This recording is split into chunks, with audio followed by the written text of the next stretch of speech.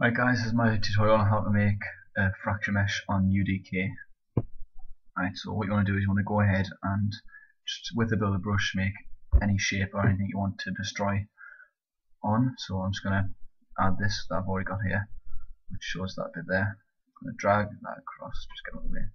Then here, I'm going to click on the mesh, right click, convert to static mesh. I'm going to put this in the groups meshes, mesh, and click OK. So we're going to go to the content browser, and then in the package that's just been done is your static mesh that I've just made. So to make it into a fracture mesh, you want to double click it, and as you can see, there it is. You want to add a collision model to it, so you just click collision, simplified collision for now, change it later on. And you want to click the fracture tool button, which is here, or you can just go into tool and fracture tool. They're both make the same thing. So there we go. Right. So what you want to do is, this is the number of chunks it's going to be split into, 1 to 150. I want to go for about 25. There we go. And then you click generate. And as you can see, it splits into chunks. The next thing you want to do is you want to add some support chunks so it doesn't immediately fall down. So you want to hold on control and just select the bottom ones. We should do for now. Just gives it a good supporting model. And then click support chunk. Okay. And then just click slice at the bottom. Can't really see it there. There you go, just click slice.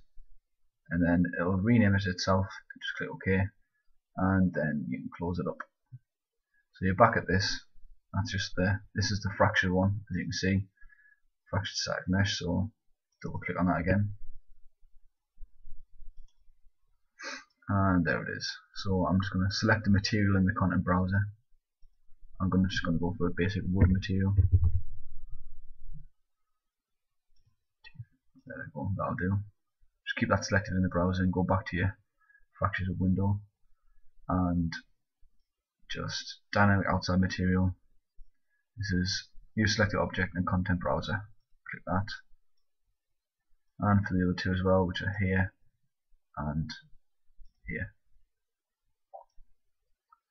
So, and then if you want to be able to run through the model after you've shot a hole in it, you want to uncheck these two boxes, simple box collision and simple line collision. Just get them unchecked and then just click X. Right, if you uncheck materials, take away wood, and then if you go back to your package, you see the static mesh there. It's a wooden one I've just made. I'm just going to drag that into the level. Done. So exit that, and then delete this, and just move it into place. There we go. So as you can see, it's just in front of the one that I had before. Just move it around so it's nice and tight, and then all you're going to do is build a geometry. It takes 2 seconds, as you can see, and the one behind it's disappeared. Then all you need is a player start and a light so you can see what you're doing. Okay. So what we're going to do now is I'm going to build all. It shouldn't take too long, and then we're going to save it after this. So right, it's built, and then you want to save file, save as. I'm just going to save mine on the desktop for now. Make sure you put this DM in front of it, the DM dash, because that just makes it a deathmatch mode and it gives your character a gun, so you can actually shoot the fracture mesh to see if it works. So I'm just going to overwrite the one that I had before. Yes. Yeah. And you're good to go. So if you click play, there we go, you've spawned, and here we go.